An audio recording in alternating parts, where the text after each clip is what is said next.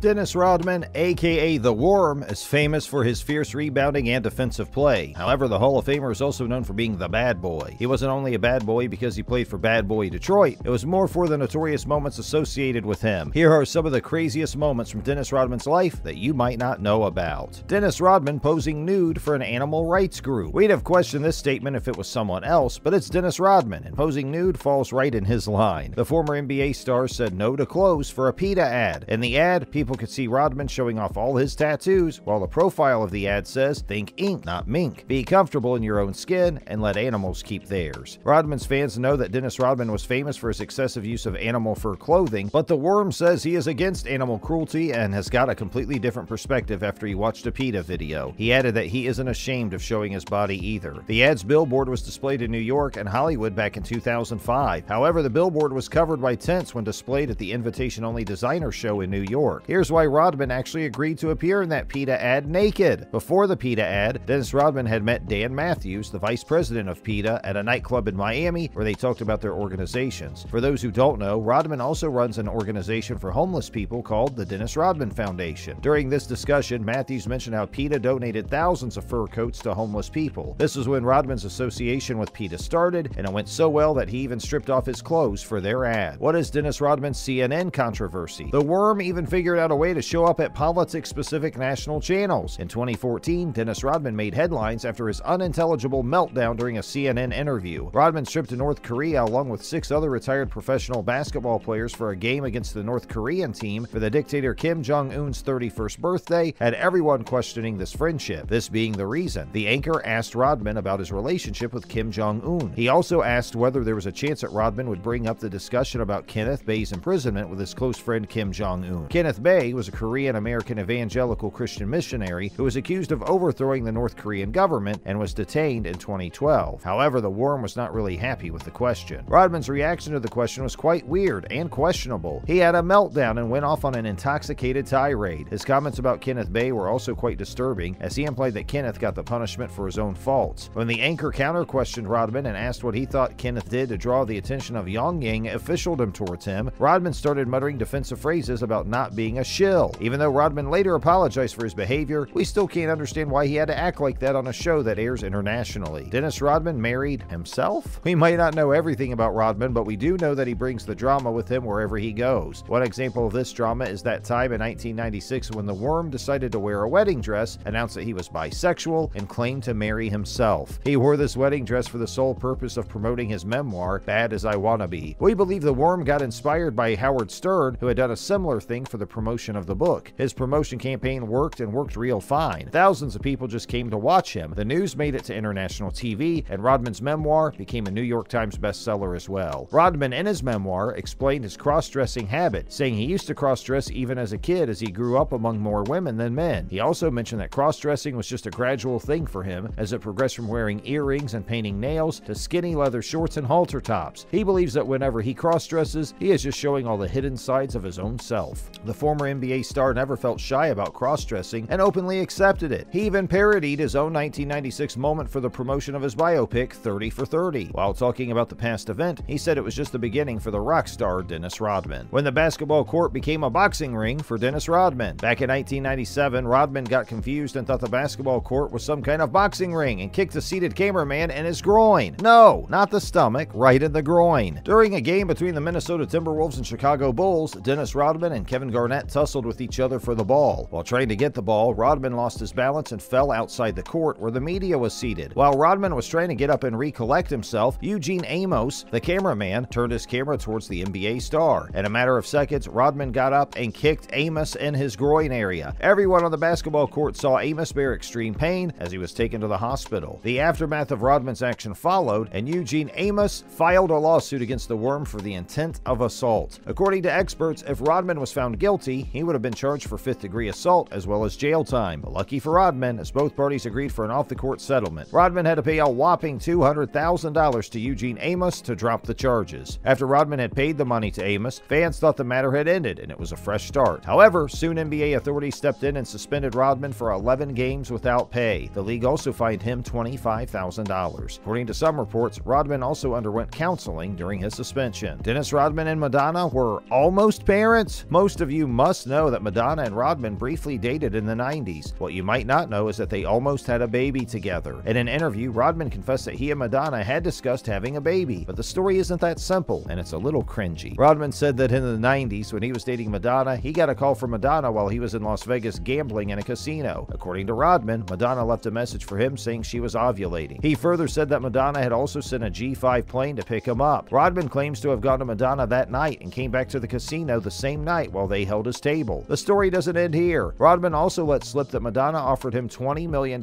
for getting her pregnant. However, the payday would come when the baby was born. Even with a $20 million offer, Rodman and Madonna never had a baby together. However, the Material Girl singer did have babies with film director Guy Ritchie and fellow actor Carlos Leon. She also adopted 4 children later in life. Was Madonna so obsessed with kids that she offered money to Rodman to get her pregnant, or did Rodman just make it up? The obsession theory seems true to us, as she wasn't satisfied with having her own kids, but she had to adopt 4 more to satisfy her motherhood. Rodman has some serious obsession with getting arrested. If someone puts 100 former NBA stars, including Rodman, in a room and asks us who is most likely to get arrested for literally any crime, we'd point at Dennis Rodman. We've got all the reasons to do so. Dennis's rap sheet has gone ridiculously down over the years for all the good reasons. The former NBA star has been arrested twice under domestic violence charges as well as drunken driving. He also got arrested for a domestic dispute, obstructing justice, and even had a complaint filed by his neighbors at his Newport Beach house for over 70 times. Rodman has proved to be the most notorious maverick in NBA history by getting involved in every possible illegal act except murder. From assault to drug addiction offenses, Rodman was always there to make headlines. There even came the point when everyone started thinking that the Worm had some secret obsession with getting arrested. According to a report, Rodman himself had been arrested a total of 100 times throughout his NBA career. Every other arrest may have had some good reason behind it, but Rodman being involved in domestic violence would never have any explanation, as his behavior was just intolerable and completely unacceptable, and even his diehard fans questioned his actions after he got arrested for domestic violence in 2008 when his then-girlfriend called hotel security. With all these incidents explained, we now know the reason why Dennis Rodman got his other nickname, Dennis the Menace. He sure was a menace to the NBA and the people around him throughout his basketball career, and this characteristic never let him lose the spotlight either. We wonder if he enjoyed all this negative popularity, or everything just happened that way. Only Rodman can explain it to us. For now,